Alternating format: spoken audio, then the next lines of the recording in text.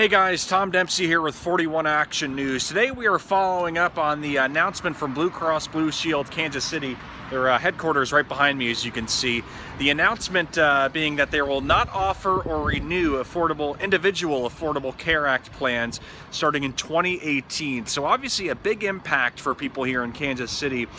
Blue Cross Blue Shield Kansas City says around 67,000 people will be impacted by today's announcement. We spoke to a man who recently signed up for Blue Cross Blue Shield, and he's actually, of course, going to be losing his plan with his wife next year. So today we're following up on all this and showing the impact of it all.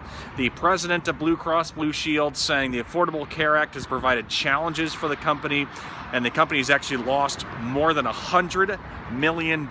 Again, all that being announced in a statement. So obviously lots of changes and impacts for people here in the metro area as Blue Cross Blue Shield announces that they will not be offering or renewing individual Affordable Care Act plans starting in 2018.